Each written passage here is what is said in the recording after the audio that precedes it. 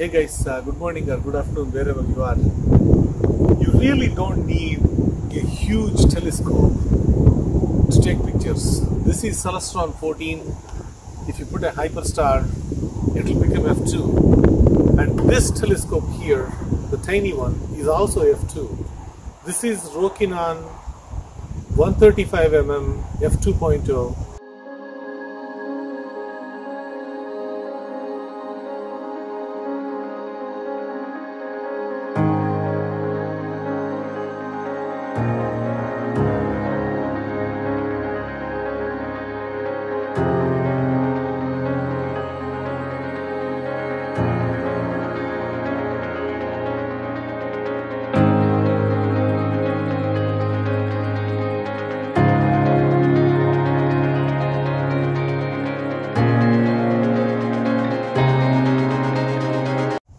You can put a DSLR here.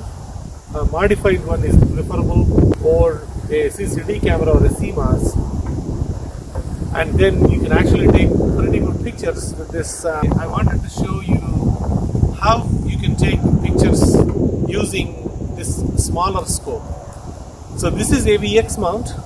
I actually brought it down because it's too windy, and then I put, you saw me like placing these on the little clamps here, and then I put a red dot finder as a stop gap.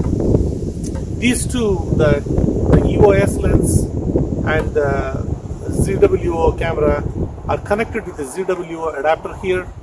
So on one side it has the camera. I'm going to put a link out there for this model. It's pretty neat, and on the other side you can actually hook up the ZWO camera. In between, inside, actually, if you open this one, you can actually thread a 2-inch filter. So I bought a dual narrowband filter. It's pretty neat actually. I took a test shot and it came out really nice. It's actually pretty powerful than I thought it was. So I'm going to actually use that one.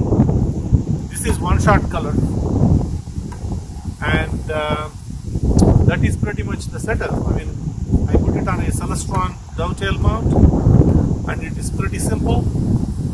All you have to do is focus it. This focuser here, this attachment, I'll put a link out there. This is basically like a camera focuser. So all you have to do is hold this one and move, rather than moving this directly. So this is like a coarse focus when you move direct. But if you hold this one and move, I think this one will become like a micro focuser. And it actually focusing it pretty good. My stars are coming like really tiny and small by using this pen. I put a bathnav mask, like a really small one here. So I wanted to take a picture of Orion complex, because this is actually going to take 11-degree sky.